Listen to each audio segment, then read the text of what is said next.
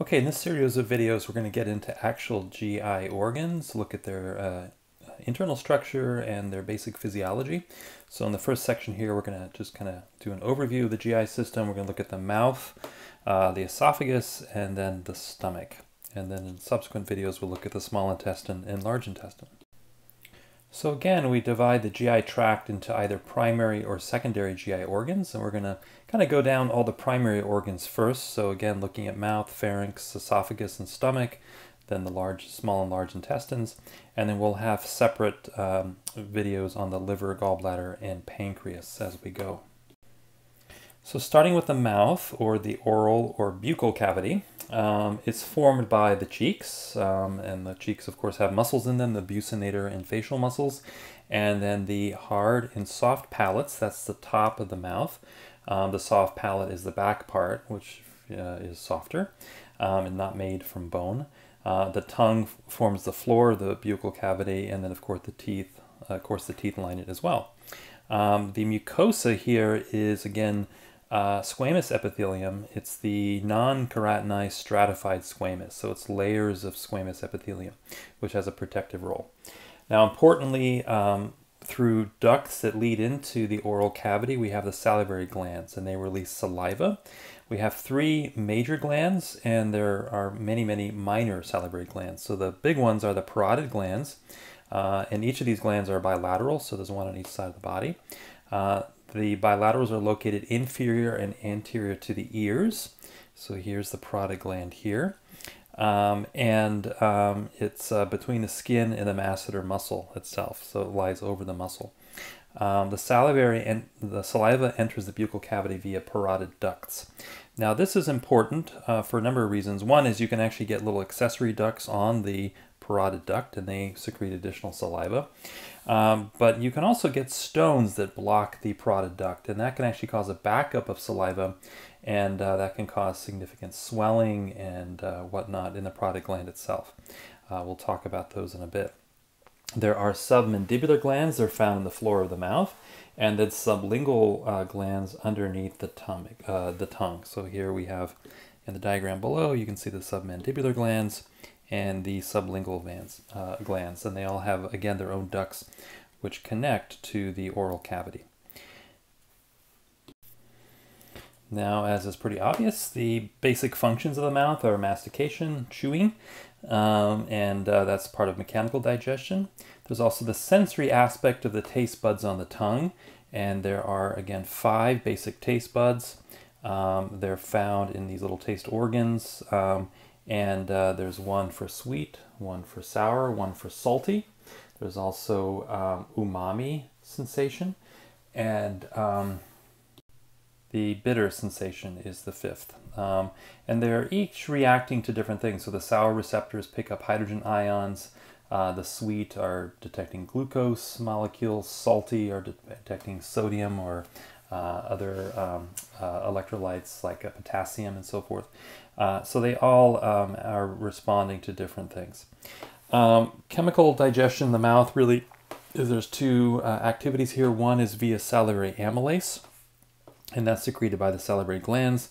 It initiates the digestion of starch.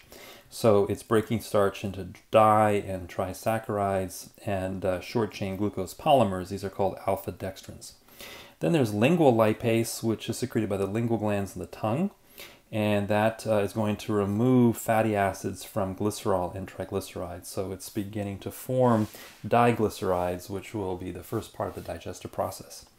The food from the mouth then will enter the pharynx, and the very back part of the pharynx, back behind the uvula, which is a little piece of tissue that hangs down, this is the oral pharynx. And then as the food goes down, we have the laryngeal pharynx. Now, up above, there is actually, connected to the nasal cavity, the nasopharynx, and that's where the adenoids are located. Of course, we have our major tonsils here as well on either side of the arches. There are muscular contractions in the esophagus, so that's going to propel the food down the esophagus. And in the pathology section, we'll talk about some of the esophageal disorders, for example, achalasia, just an esophageal motility disorder where you get spasms in the esophagus and the food can't actually move down. So the saliva itself is mostly water. It has mostly a basic or about a neutral to basic pH, so it's between 6 and 8. Remember, pH of 7 is neutral. And it includes a lot of ions like sodium and chloride and bicarbonate. It's pretty generally low in sodium and chloride compared to other tissues. So potassium, I should mention, is probably the highest concentration there. There are a number of organic substances like urea, uric acid. There's, of course, mucus and secretory IgA, which we already talked about in the context of the small intestine lining. There's lysozyme, which is antibacterial.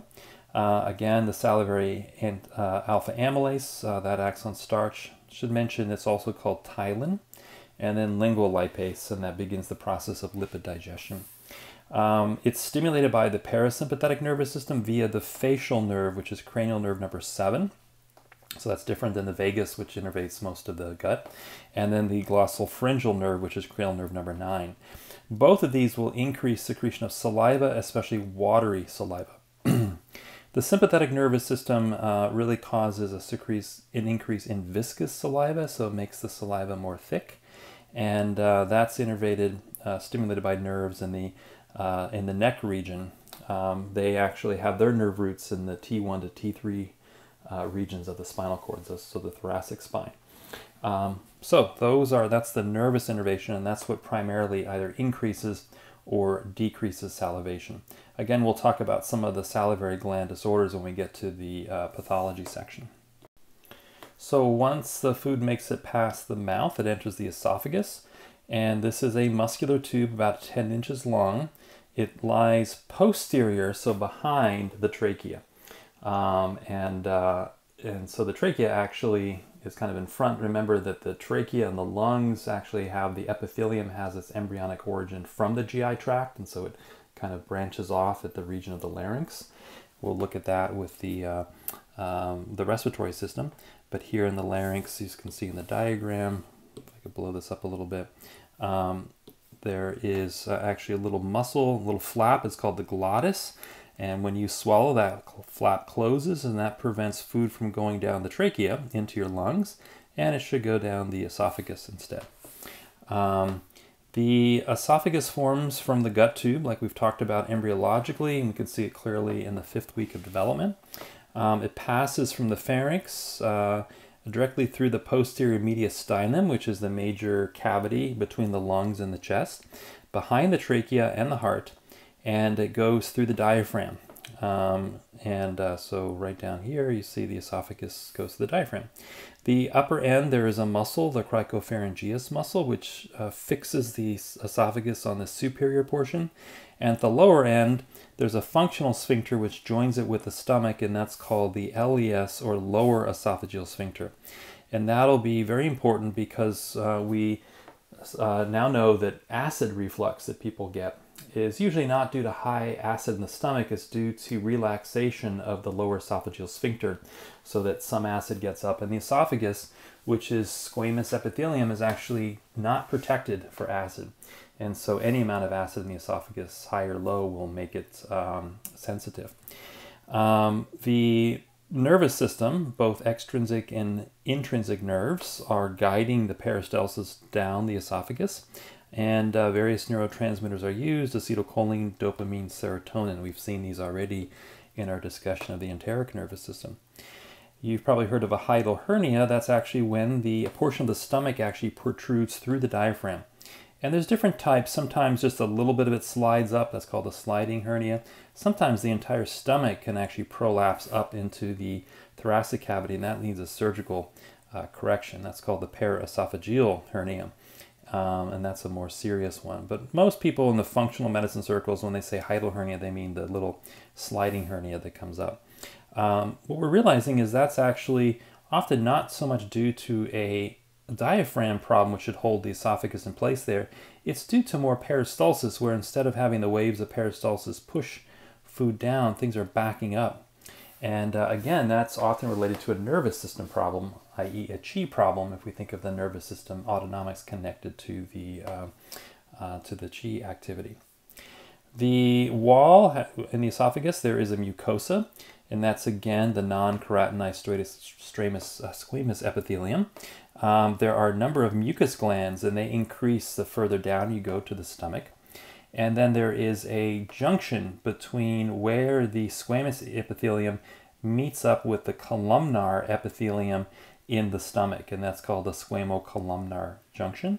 And you can see this actually on endoscopy. So endoscopy is when you can put a scope down through the nose usually, and then down through the pharynx, down the esophagus. And you can actually see the red here. So this is looking down on the lower esophageal sphincter. So this region right here. The reddish color is actually stomach epithelium. And then the paler pink is the squamous epithelium in the esophagus. So that's an important landmark for gastroenterologists when they're doing these endoscopies. You can sometimes see in chronic acid reflux, the Z line moves upward. So it's found really high up in the esophagus. And what's actually happening is that the esophageal cells from chronic acid exposure are undergoing a process of metaplasia. And they're changing from the squamous into the more columnar epithelium. They're becoming stomach-like. So it's almost like the stomach process is moving upward in the esophagus. Unfortunately, in a small percentage of patients, they can become dysplastic, and that's actually a leading cause of esophageal cancer, is chronic acid reflux, which is why we're always so careful about working that up. And we'll talk about that again in the pathology section. There are lymphatics, which drain the different parts of the esophagus. So the upper 1/3 of the esophagus drains into cervical lymph nodes, the middle 1/3 into mediastinal lymph nodes, that's in the chest, and then the lower 1/3 into the celiac and gastric lymph nodes. And this is important again for esophageal cancers. They can often metastasize through or spread through those lymph nodes, and those will have to be resected. And sometimes we can actually see enlarged cervical nodes and whatnot in more advanced cases of esophageal cancer. And that might be one of our warning signs that we need to look further.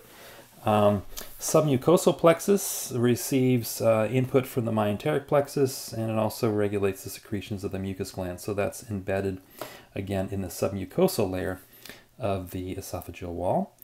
And then we have the muscularis layer, which has an interesting mixture. The upper 1/3 of the esophagus is skeletal muscle, and that contains what's called the upper esophageal sphincter. That's under conscious control, so that's part of your swallowing mechanism, that those muscles can move. The intermediate 1/3 of the esophagus is skeletal and smooth muscle, and the lower 1/3 is just smooth muscle, and that's what contains that lower esophageal sphincter. And there's a myenteric plexus embedded in the wall there, and that's going to regulate the esophageal peristalsis. So generally parasympathetics will increase peristalsis as well as secretion of mucus and so forth, and the sympathetics will decrease both of those. Now the veins that drain the esophagus are important because the lower part of the esophagus drains directly into the portal vein. The upper esophagus drains into the vena cava, which is the major upper vein in the body, and the middle 1/3 into what's called the azygous system. This is significant because in patients with portal vein congestion, like in liver cirrhosis, the blood can back up and in the veins here, and they can actually start bulging through the wall of the esophagus. And that actually creates, you can see in the pictures here, these tortured veins. They're, again, it's because of the increased portal blood pressure or portal hypertension. The esophages can expand, and they can actually rupture through the wall of the esophagus, and that can cause bleeding. So this is can be fatal, as you can imagine. A person can have a massive hemorrhage, but this often happens in advanced alcoholism, liver cirrhosis, and develop esophageal varices, and that might cause a person to start vomiting blood. Often the blood is usually bright red and whatnot. If it's sat in the stomach for any period of time, like if someone has flowed downward and then they vomit it back up again, it'll be more like coffee ground like in appearance. It almost looks like people have eaten coffee grounds in those cases. So there's many reasons, other reasons that can cause esophageal bleeding. For example, a person from chronic vomiting can have a tear in the esophagus called a Mallory-Weiss tear.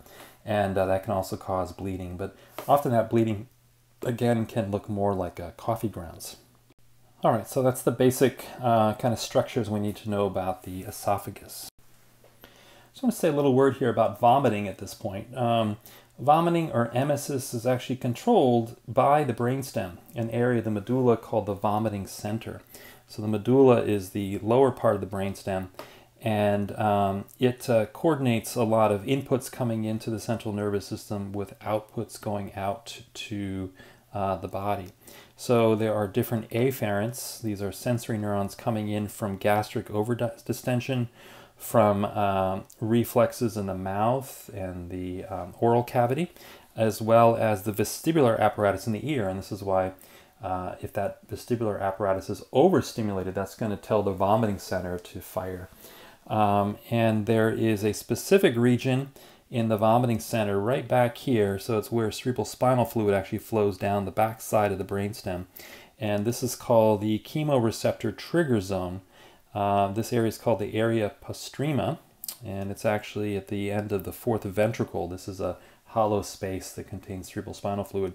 And it's outside the blood-brain barrier, and it's very sensitive to changes in the cerebrospinal fluid concentration. So any drugs, toxins, chemo agents, anything coming into the body can trigger that. In this area actually is rich in dopamine receptors, as well as serotonin receptors. And that's why there are actually drugs, we'll look at here in a second here, that some of them are dopamine or serotonin antagonists that are effective as antiemetics. They block the signaling from that chemoreceptor trigger zone.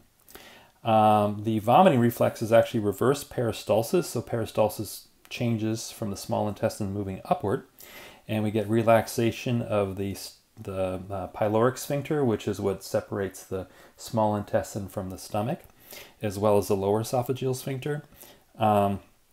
There's a forced inspiration usually, which causes increased abdominal pressure, and that creates forceful expulsion.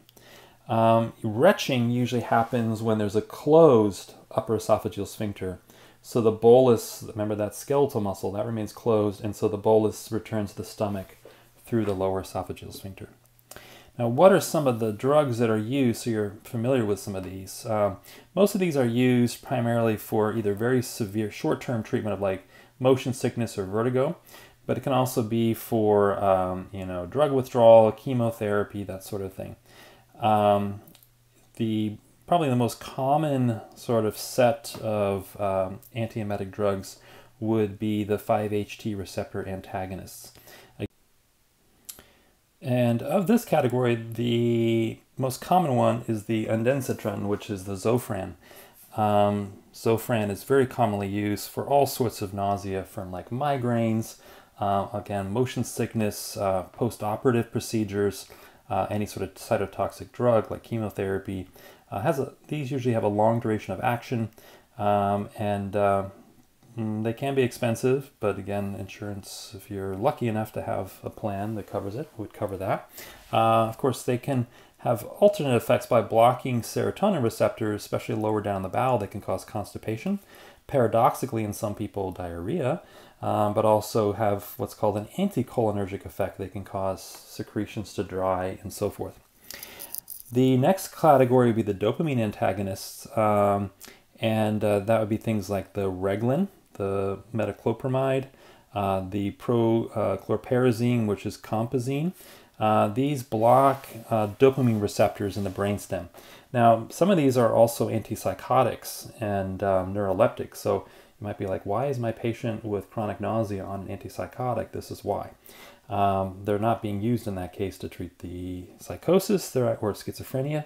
They're being used actually to treat the chronic nausea. And this is sort of a deeper acting category for chronic nausea. Then there are the antihistamines, and that would be things like the Benadryl, the diphenhydramine, the Dramamine, the dimenhydrinate, and then the hydroxyzine.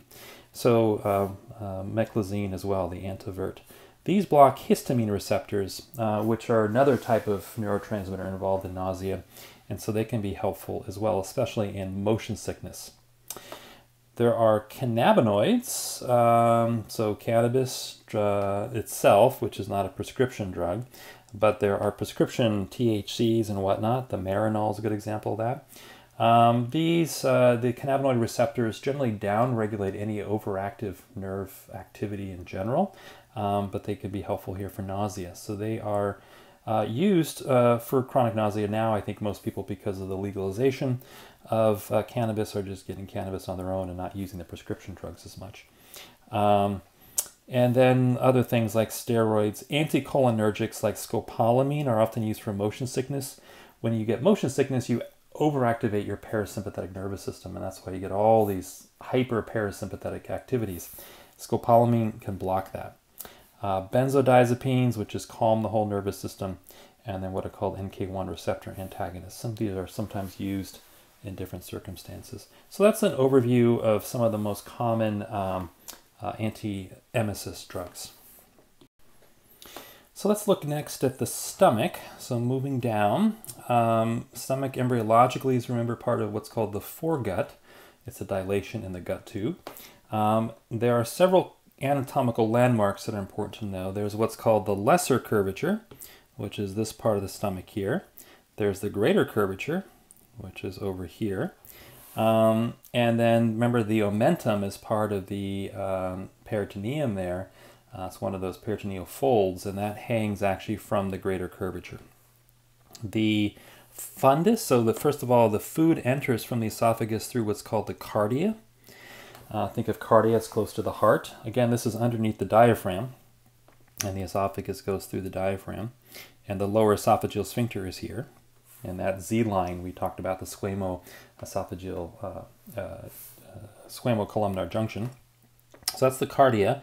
And then the fundus is this upper little bulge here. The body is the bulk of the stomach. And sometimes this is just called the corpus or body. And then the pylorus is this part here, down at the bottom. And then there's what's called the pyloric antrum and the pyloric sphincter. And this is what is going to, this is another functional sphincter made of smooth muscle. It's going to control gastric emptying into the duodenum. So when you eat a meal, the food gets in. Actually, the lower esophageal sphincter and the pyloric sphincter close. The stomach contractions macerate the food back and forth. And in the process, the food becomes what is called chyme. So chyme is the mixed up, macerated food you brought in. It's mixed with the digestive juices, in this case the stomach juices. And the chyme doesn't directly just empty into the duodenum. It's actually going to be squirt out over a period of about 2 hours. You're going to get little bursts of chyme going into the duodenum. Depends on what kind of food you have. If you eat a lot of fat, it's going to take longer. If you eat a lot of sugar, it's going to take shorter. But that's the kind of emptying process there. So two sphincters, one up here at the cardiac, that's the lower esophageal sphincter, and the pyloric sphincter. Now, if you look at the stomach wall, it's actually folded, so at rest.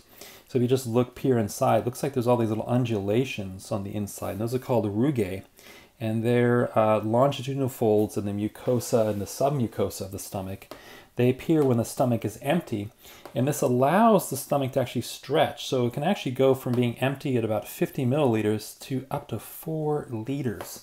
So it can hold a huge amount, and these rugae are going to stretch out, and they're going to actually give more surface area.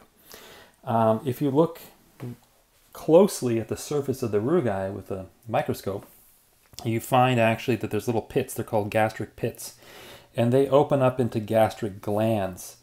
And these glands are going to be different in the 3 different regions of the stomach here. We'll look at that shortly. But they're going to secrete the different gastric juices and so forth.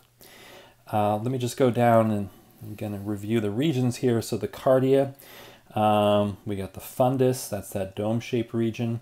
The body or the corpus, that's the majority here between the lesser and the greater curvature.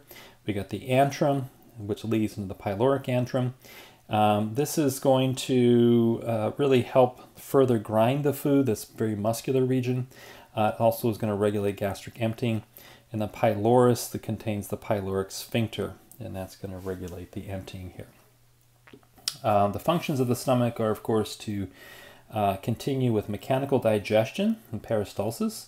So it mixes the food bolus with the gastric juices. The bolus again is converted into chyme, which is partially digested food. And then the peristalsis will propel that chyme through the stomach. The process of chemical digestion also begins, and that's going to be specifically with proteins. So carbohydrates and fats really don't undergo any digestion there. In the stomach, it's mostly proteins, and that's going to be the action of stomach acid and pepsin. Now, the stomach acid is a very low pH of about 2, so very strong. But interestingly, without pepsin, it would take weeks for the acid to actually be able to break that protein down, or maybe days to a week or more. But with pepsin, it can happen within hours. Now, importantly, only about 20% of protein digestion actually happens in the stomach.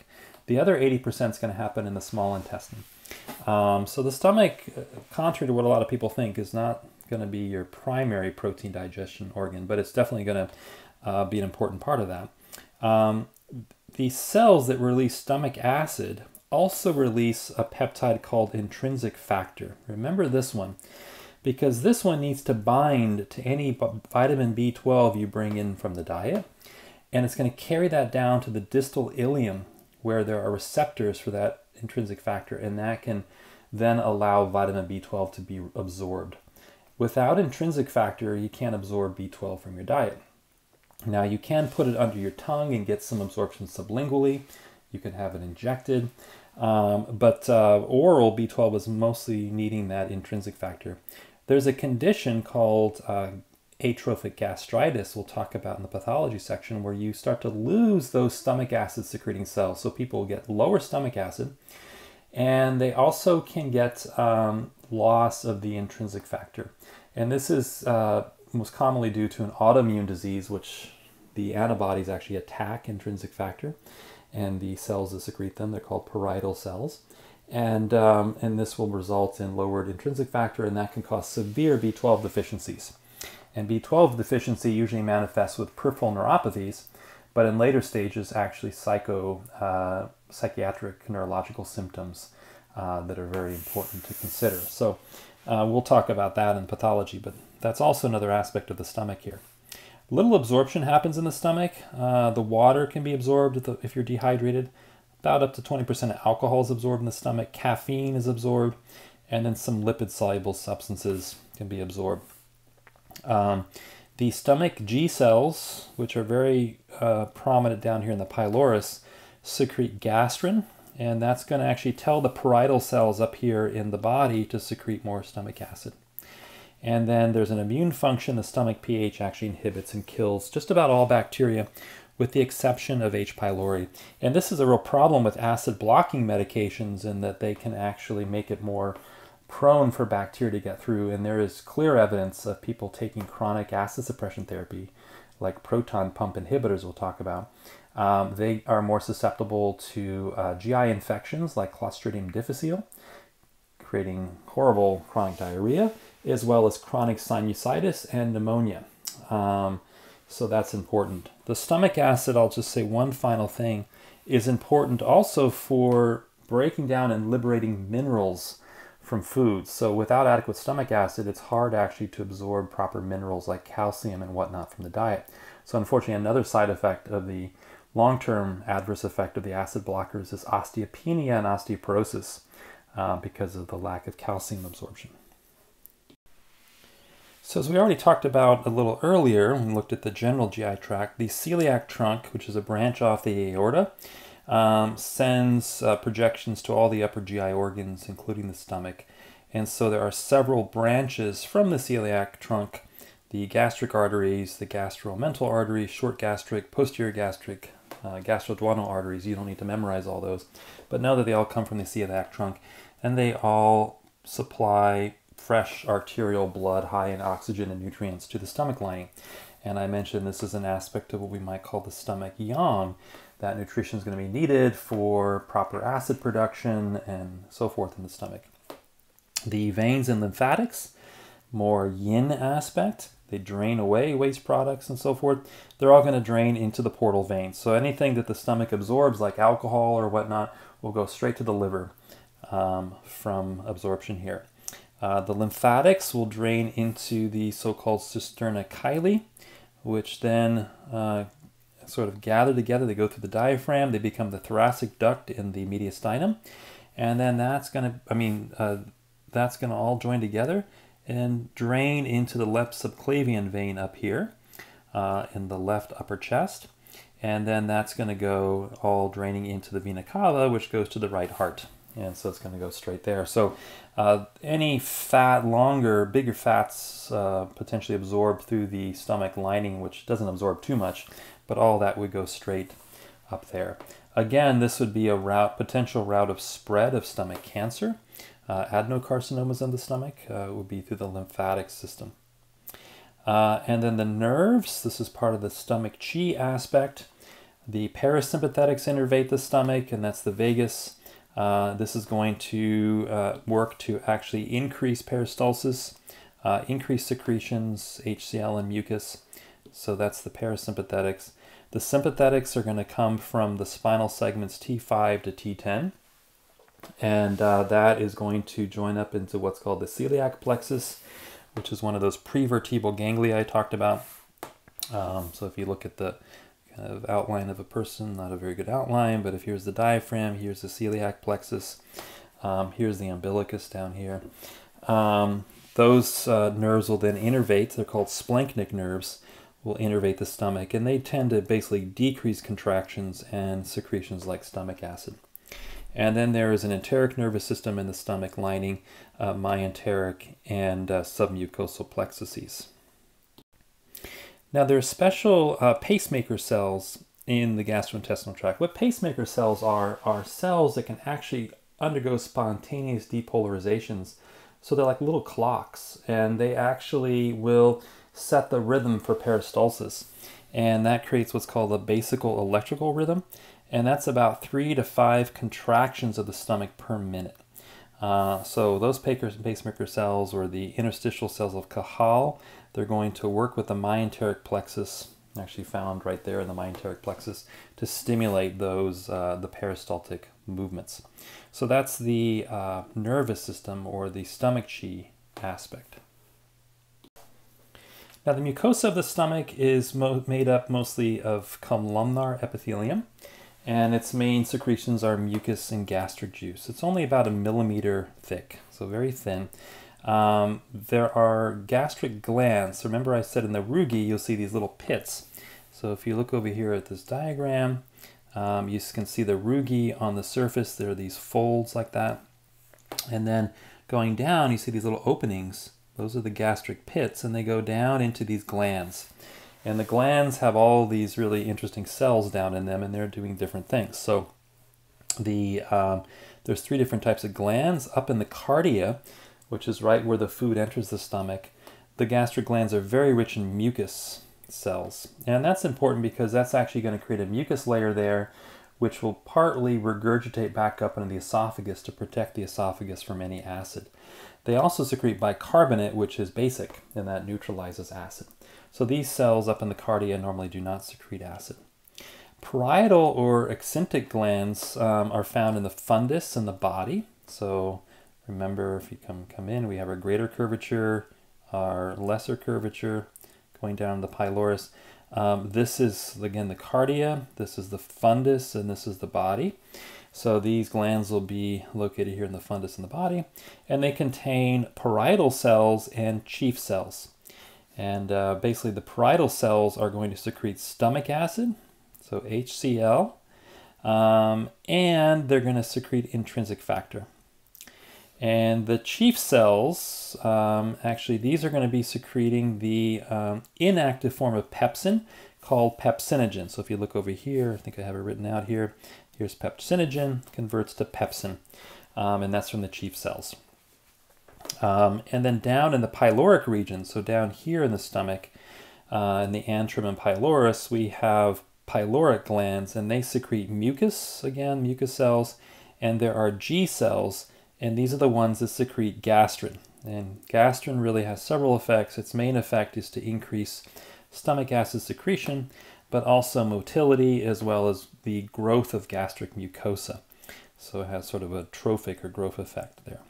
And then scattered throughout here in the different regions of the stomach are the enterochromaffin-like cells, and they secrete histamine. And why that's important is because for the parietal cells to make stomach acid, they actually need three signals. They need acetylcholine from the parasympathetic nervous system. They need gastrin from the G cells, and they need histamine from these enterochromaffin-like cells. So all three have to be present for the parietal cell to secrete acid. That's why when acid is blocked through medication, there's several ways of doing that. One way is just to give basic substances like bicarbonate. That's like Tums or Tagamet, Tums, things like that. And then those are a lot of those over-the-counter sort of antacids. And then there are what are called H2 blockers. So specifically, it's the H2 receptor, histamine 2 receptor on the parietal cells. So H2 blockers would be things like Tagamet and so forth. And these drugs actually block the histamine signal, so that'll turn off acid. And now the most recent and most commonly used drugs are what are called proton pump inhibitors, PPIs. And they actually block the secretion of hydrogen ion from the parietal cells. So those are three acid blocking mechanisms, and I think I'll have a little description of that later as we go. Okay, so those are the three basic types of cells that we have in the different regions of the stomach: the cardiac glands, the parietal or actinic glands, and the pyloric glands. So you should know a little bit about that. The submucosa contains the submucosal plexus in the stomach. That's that nerve bundle which can regulate those secretions. Muscularis layer has 3 instead of 2 muscle layers. So the innermost is an oblique muscle layer. The middle one is a circular one, and the outer one is a longitudinal. So there's an extra inner layer, and that allows for a lot heavier peristalsis and maceration than in other areas of the intestine. Then there's the myenteric plexus, which regulates that, and there's a serosa as well. So those are the different regions of the stomach wall. I spoke earlier a bit about the general gut mucosal barrier. So the one in the stomach is called the gastric mucosal barrier. And this is the property of the stomach that allows it to safely contain the gastric acid required for digestion. That stomach acid of pH of 2 I mentioned is very caustic to tissues. And so it's amazing that the tissues in the stomach are not digested by it. And that's because of this gastric mucosal barrier. And there's really 3 protective elements there. So first is the epithelial lining itself, has very, very tight junctions. There is the mucus layer, which is very important. And that's secreted by all those mucus cells we just talked about in the gastric glands. And then the bicarbonate, which is basic, secreted by the mucus cells as well. We can think of that as an aspect of stomach yin, all of this mucosal protective barrier. If the barrier is damaged, then acid can diffuse back in the mucosa, and that can cause damage to the stomach lining. And that can cause what's called gastritis, which is inflammation of the mucosal layer of the stomach, or gastric ulcers, and that's where the inflammation penetrates down into the submucosa, or in some cases even the mucosa, and can actually rupture through the wall of the stomach. So gastric ulcers can go all the way through. Typically it's just down to the submucosa. But that's what happens when the mucosal barrier is damaged. So that is the mucosal barrier. Now, different things that damage it, probably the biggest one to know clinically is aspirin, biggest ones, and alcohol. So aspirin, or acetyl salicylic acid, ASA, really decreases the mucus secretion. It blocks prostaglandins, and prostaglandins are the inflammatory mediators actually needed to get the mucus secreted. So the aspirin will thin the mucus in the stomach, and that can lead to gastritis or the ulcers. And then alcohol, especially chronic alcoholism, will do that as well. Severe stress, this is like from burns or an auto accident, you're in the ICU, that can also cause the damage to the gastric mucosal barrier through stress hormones. And then Helicobacter pylori, talk about that one. That's a bacteria that can damage it as well. So these are the biggest things we know that can damage that. So when we talk about peptic ulcer and gastric ulcer and gastritis, we'll be talking about these in more detail.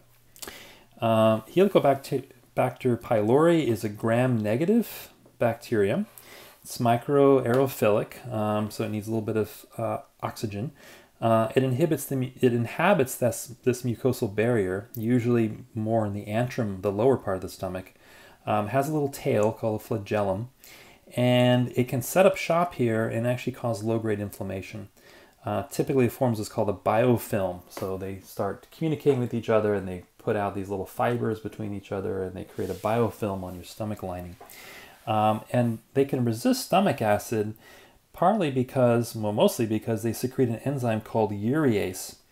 And what urease does is it breaks down urea. In the body, urea is how we actually get rid of ammonia. So the ammonium ion, NH3, to get rid of it, the liver makes it into urea, which basically is carbon with an oxygen and two amino groups here. Nitrogen, H2. So the ammonia is basically captured in this molecule and it's non-toxic. And then this is eliminated by the kidneys.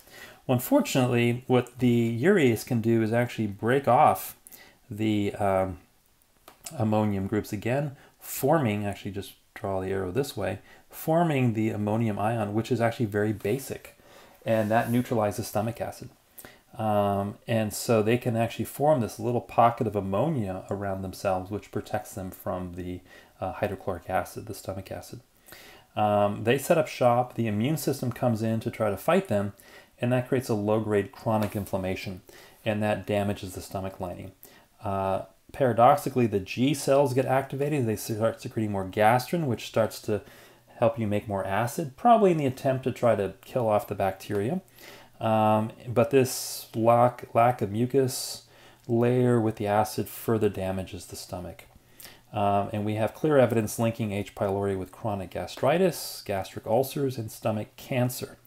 And that was a famous experiment by two researchers, Marshall and Warren, in Australia in the early 80s. One of them, I forget which one, drank a whole vial of H. pylori, showing that he thought this was the cause of these conditions. Before that, doctors thought that gastritis and whatnot was linked more, and ulcers were linked more to stress. But he showed by drinking the bacteria, he actually gave himself gastritis, and he treated it with antibiotics and was cured. So from that time forward, we now have this idea that we basically have to use antibiotics to treat ulcers because it's due to this bacteria. The reality is 80% of the world's population or more is infected with H. pylori, and we actually think at this point it's probably a commensal bacteria. But for various reasons, probably stress for one, but other hormone changes, the H. pylori undergoes mutations and becomes more pathogenic, and then sets up shop and does everything I just talked about. So it's probably the combination of all the factors which makes it more pathogenic, which is more significant than the H. pylori itself. That said, the main treatment today for gastric ulcers and whatnot is to actually give acid blockers to protect the stomach lining with antibiotics, usually a cocktail of them, over a couple of weeks to try to knock it out. We'll talk more about that in the pathology section. Patients with H. pylori, especially these more pathogenic strains, have a 1% lifetime risk of developing stomach cancer. So again, most people have it, are asymptomatic, they don't get stomach cancer or ulcers from it. And here 50%, but I think the estimates are actually much closer to 80%, or not higher by now. So that's H. pylori, probably a commensal bacteria, but under certain conditions can become a problem.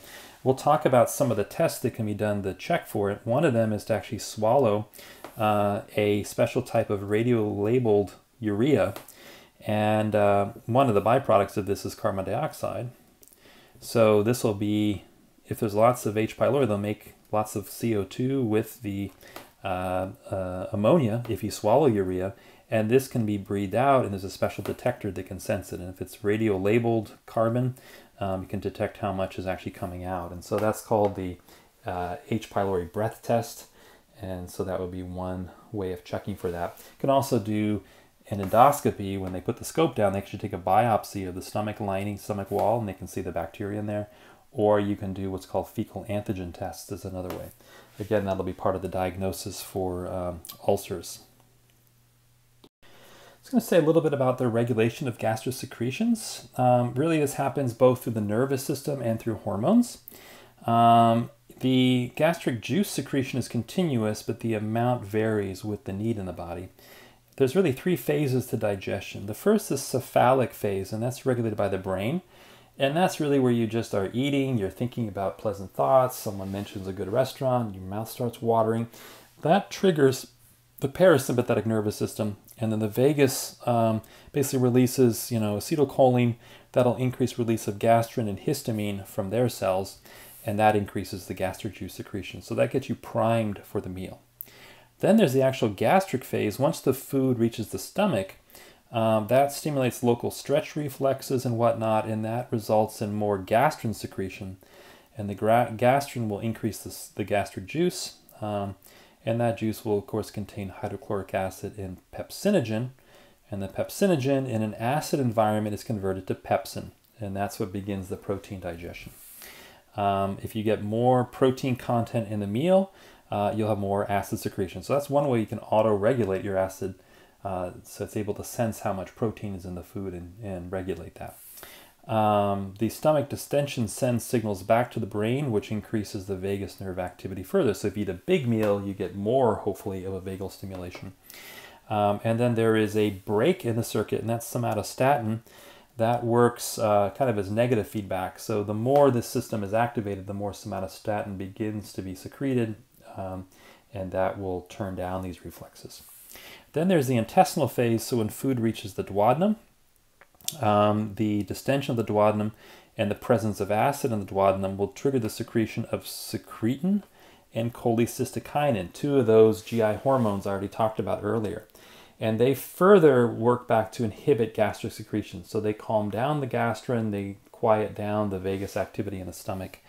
And the chyme, which is that partially digested bolus of food, is now neutralized with acid. So the acid is neutralized by the bicarbonate as it moves away from the duodenum.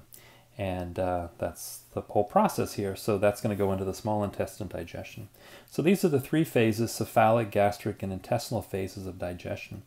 Now, one interesting thing is we know that bitter-containing substances, bitter herbs, vinegar, things like that, more sour, but some crossover like apple cider vinegar, that can actually stimulate the vagus nerve and increase the secretions further. So people that have really sluggish digestion, some people, the digestion can get so sluggish that the peristalsis no longer properly works in the stomach, and that's actually called gastroparesis.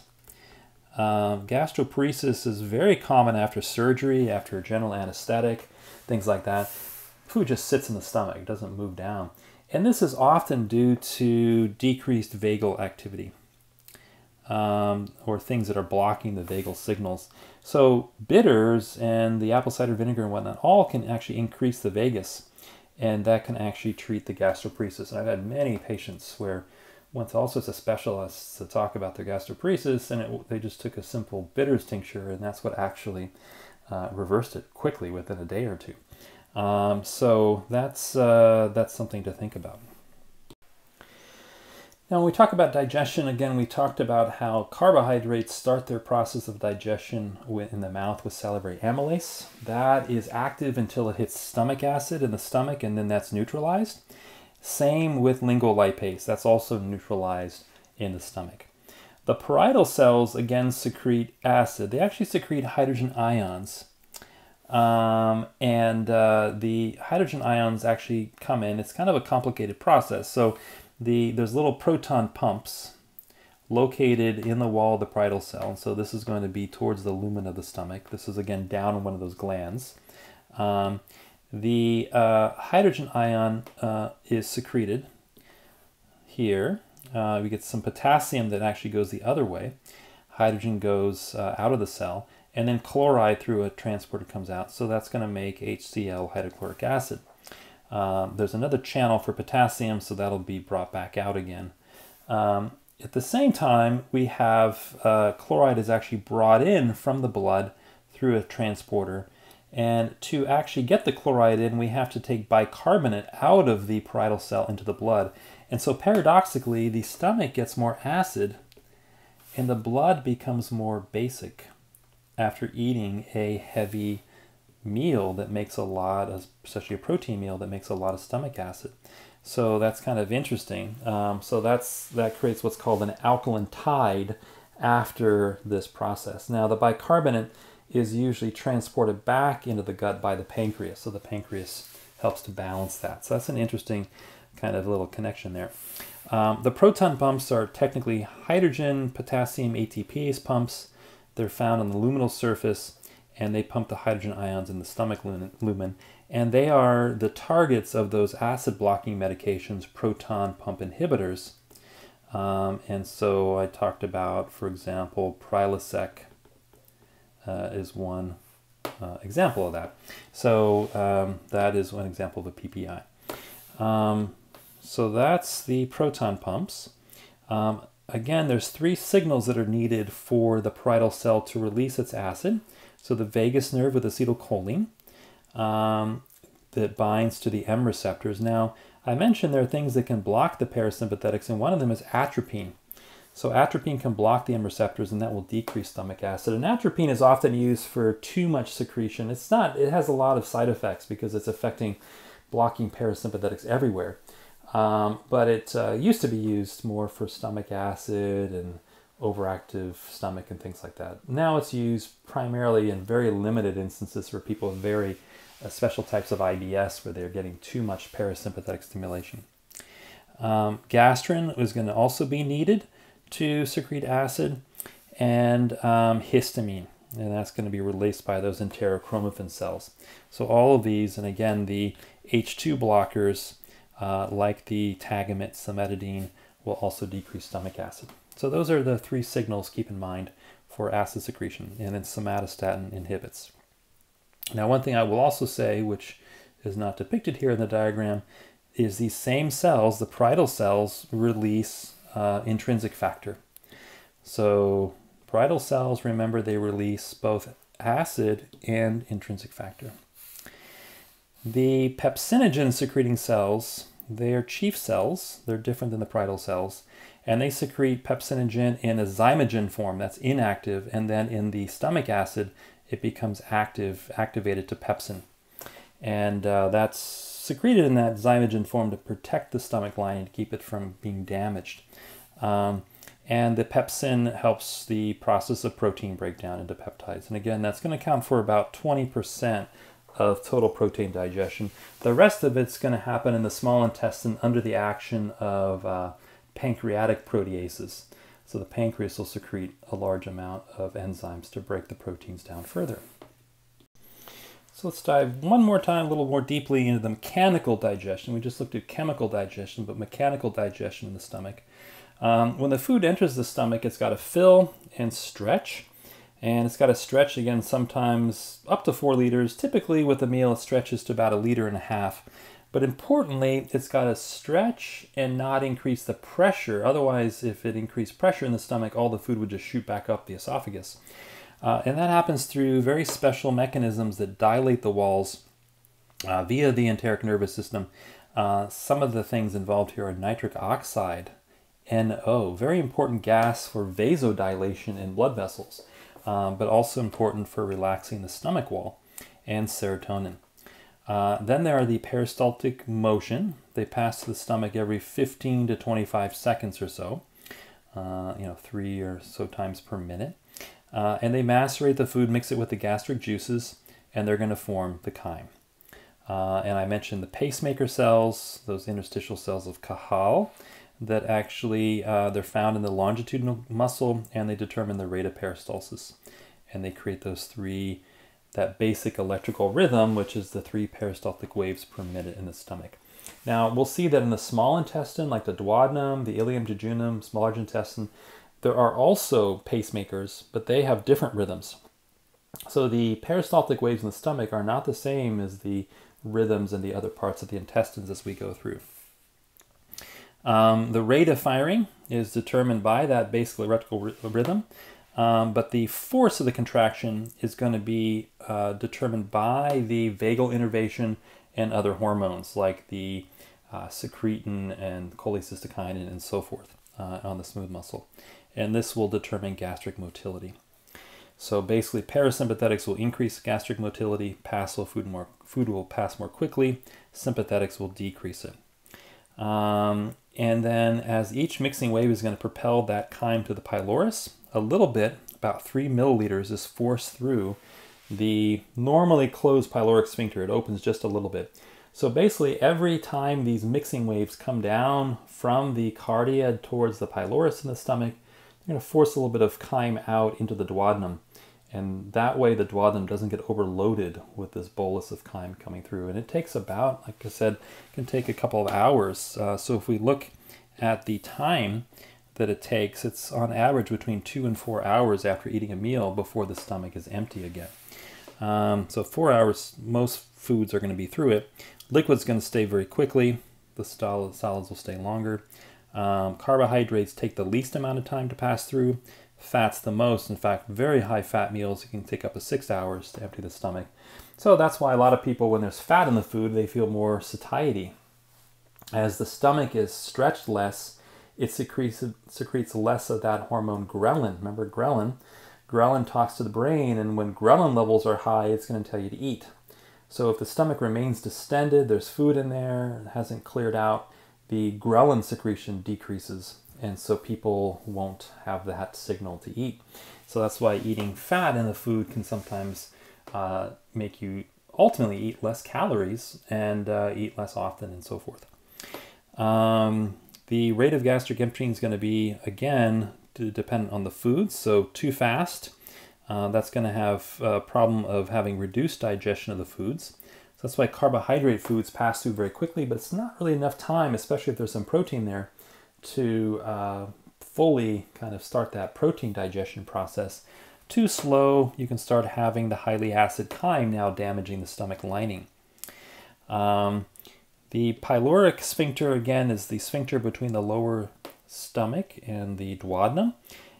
In some cases, you can get a situation where it becomes hypertrophy, and that's called pyloric stenosis. And that can prevent the passage of chyme, and that results in projectile vomiting. There's a very distinct olive-shaped mass that you can palpate in that region of the stomach on abdominal exam.